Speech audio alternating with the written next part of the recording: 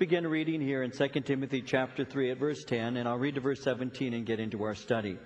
Paul writes, "But you have carefully followed my doctrine, manner of life, purpose, faith, long-suffering, love, perseverance, persecutions, afflictions, which happened to me at Antioch, at Iconium, at Lystra, what persecutions I endured, and out of them all the Lord delivered me. Yes, and all who desire to live godly in Christ Jesus will suffer persecution. But evil men and impostors will grow worse and worse, deceiving and being deceived. But you must continue in the things which you have learned and been assured of, knowing from whom you have learned them, and that from childhood you have known the Holy Scriptures, which are able to make you wise for salvation through faith which is in Christ Jesus. All Scripture is given by inspiration of God, and is profitable for doctrine, for reproof, for correction, for instruction in righteousness, that the man of God may be complete, thoroughly equipped for every good work." Now, as we enter into this passage here and we pick up at verse 10, Paul has been outlining conditions that would exist in the time just prior to the return of Jesus Christ. Now, in some ways, these conditions would exist because the church had been infiltrated. The combination of false teachers and bad doctrine has produced a weakness. And so his exhortation as he's continuing what he has just been writing to Timothy would be simply this: Timothy, you're a genuine teacher, so remain firm and steadfast in your doctrine. Now that's what he has been doing. That's why Paul in verse 10 can say to him, but you have carefully followed my doctrine. That's because he's encouraging him, he's exhorting him to remain faithful in the things that he has learned from the Apostle Paul. You, in other words, are distinct from the false teachers because you're sincere. You're a genuine believer in Jesus Christ. You have been a true disciple. See, Paul is getting ready to lay down his life. He knows that his time is short and that it's time that he's going to end up going to be with the Lord in heaven and all. And so he's encouraging him in this way. In a way, he might be saying to him something like this. He may be saying to him, Timothy, I showed you how to live, and now I'm encouraging you so that you may know how you may die. Paul in chapter 4 is going to be speaking concerning his time of departure being at hand. In other words, he knows that he's about to go and be with the Lord. And so what he's doing is he's equipping his young protege, the young man that he's been mentoring, a genuine son in the faith. He's equipping him for work of service. That's what he's doing here. And he's saying to him, you can use me as a model. I want you to notice how he says, you have carefully followed. Now notice the first two things, and we'll look at this in some detail in a moment. But notice he says, you have carefully followed my doctrine and manner of life. Doctrine and manner of life.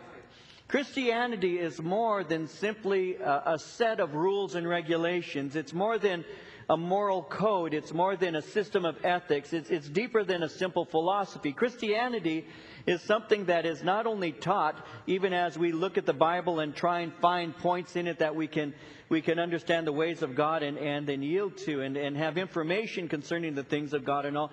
It's not simply something that is coming to you in this form where I open the Bible and speak to you, but it is something that is also not simply taught, it is also caught. And the way that it is caught is by learning a manner of life. That's why the first two things that he speaks about here is my doctrine and manner of life. The things that I have taught you and the way that I have lived in front of you. And that's what Paul is speaking about here. To the Corinthians in 1 Corinthians chapter 11 verse 1, Paul could write, imitate me as I also imitate Jesus Christ. And Paul is using himself as an example of what a believer is to believe as well as how a believer is to behave. Some things you can learn through books and all. Some things through necessity you have to learn through books. Other things you can learn through a combination of this kind of teaching, speaking and reading and all, and doing. For example, when you learn to drive a car, you probably had a combination of the two. You had to go, if you had to, I had to go to classes where they teach you the theories and everything about driving. They'd show us films and all of that. So there was one thing they could teach you. When you climb into a driver's seat, you're supposed to, set the seat at a comfortable place. You're supposed to have your hands in, 10 o'clock and 2 o'clock and all of that. How to turn the car on. All of this is theory until you get behind the wheel. And then when you get behind the wheel, the theory is supposed to become practical. practice. That's how it works. And the more you drive, the better you drive, hopefully, over time. That's how it's supposed to work anyway. And so driving is that way. Some things you learn through lecture as well as doing. All things are going to be learned by doing, though. You're going to have to put these things into practice. And that's what Paul is speaking about here. He's saying you have become somebody who has learned not simply the doctrine in the sense of being able to assent to certain things that I've taught you about Jesus Christ, God, the Bible, heaven, hell, salvation. You have assented to those things, but you've also seen how a Christian lives. And that's what Paul begins to speak about here. During the time of Christ, as well as the time of Paul, first century rabbis would actually raise up disciples with a certain methodology.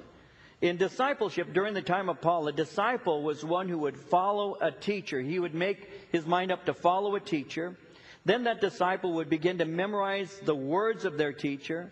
They would learn the way of ministry. Then they would imitate life and character. And ultimately, they would themselves begin to train up other disciples. That's what Paul is alluding to in 2 Timothy chapter 2, verse 2. When he said in that verse, the things that you have heard from me among many witnesses, commit these to faithful men who will be able to teach others also. And so Paul has been the mentor in the life of Timothy. This young pastor has used Paul as an example. And there are certain things that he has carefully followed. Paul begins to share those things for us in verses 10 and 11. He says, you have carefully followed my doctrine. When he speaks of doctrine, that speaks of my teaching. You have carefully followed my teaching concerning the gospel of Jesus Christ. You have carefully followed my manner of life. In other words, you have seen the way that I live amongst the people. You have seen my priorities. You've seen my unselfish consecration. And you have followed my manner of life. You have followed my purpose. When he speaks about his purpose, that's my chief aim in life. That's the thing that makes me what I am. Every individual, in other words, has a master passion. Jesus taught us that this is true, and he said you just need to make a decision what your master passion is going to be. You cannot serve two masters. You have to choose to cling to one and discard the other. You cannot hold fast to God, and you cannot hold fast to the enemy. You have to decide who you're going to cling to. That's something you find from the time of the Old to the New Testament. Joshua says, choose this day whom you're going to serve. As for me and my house, we will serve the Lord. And so there's a master passion in your life. There is something that motivates you. What is it? What is it that causes your heart to beat fast? What is it that you think about, that you do, that you want to do? You want to do better. What is it? Well, for Paul, he would be saying, you know my purpose. You know my chief aim. You know my goal. You know, as I said to the Philippians in chapter 1, verse 21, for me to live is Christ and to die is gain.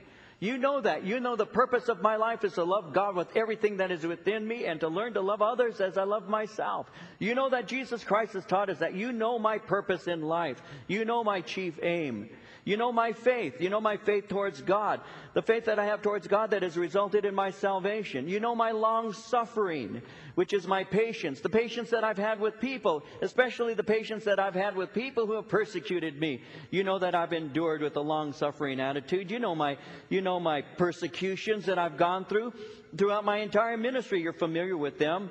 You know the afflictions that I've gone through for the sake of Jesus Christ. You know the pain that I've endured. You know about what happened to me in Antioch, at Iconium. You know what happened in Lystra. That's what he's referring to there in verse 11 when he speaks of those persecutions that Timothy would be familiar with, because that's where Timothy had been saved and thus would understand that. But he also goes on to say this in verse 11. He says concerning persecutions, concerning afflictions that he endured, and this he says, out of them all the Lord delivered me. Now that's something that I marked in my scriptures. I marked that down. Out of them all, the Lord delivered me, because God faithfully preserved him. He went in, but he also came out. And that's how it works in the things of the Lord.